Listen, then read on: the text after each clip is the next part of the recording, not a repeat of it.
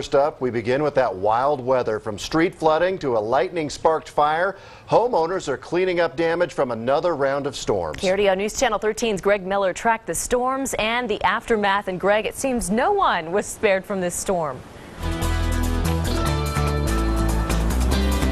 Yeah, James and Heather, really nobody at all was spared from these storms. Like you said, it's a lot quieter here, a lot calmer in the weathered area at least. But take a look behind me. You can hear and see Fountain Creek is still rushing with all the water that's come down in the last several days.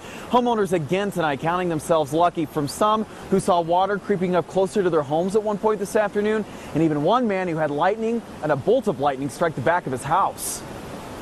It looked like you were looking into a fire, but white. A bright flash, which was loud. So have you ever heard small artillery fire? Okay, and you get that loud rumbling and it kind of freaks you out for a second. Multiply that by 5. But the only victim, a chainsaw and a few shingles.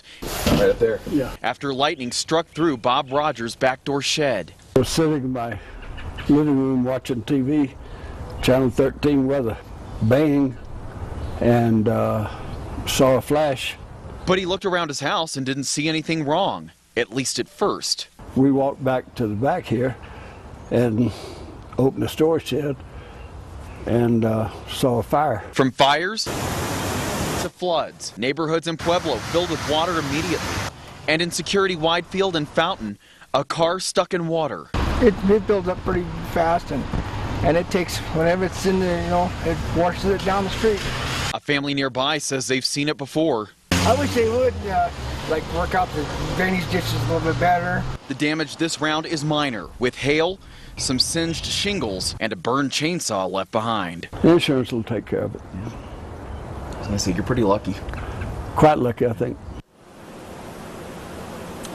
And now the good news again, as we continue to watch, the weather is calming down, at least for now. We should tell you also in Widefield, while the water did come up very quickly, it also drained within a couple of hours at the most in some cases. So those folks are obviously a lot drier tonight too. And now we're just watching as these water levels along the area creeks continue to get higher and higher with all the rain we've gotten, and more to come. Reporting live tonight in Colorado Springs, Greg Miller, KRDO News Channel 13. Wow, burned chainsaw. That's a new one.